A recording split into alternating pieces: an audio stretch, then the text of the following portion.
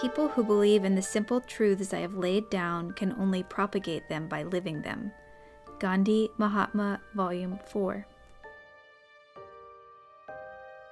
Mere intellectual assent to something is not very deep, it's not very powerful, it doesn't change much, either in yourself or in other people.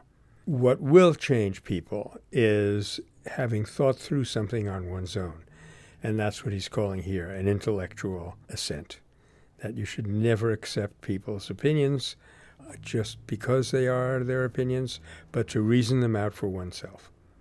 A small number of people acting on a belief that they truly have thought through and made their own will be much more powerful than a large mass of followers.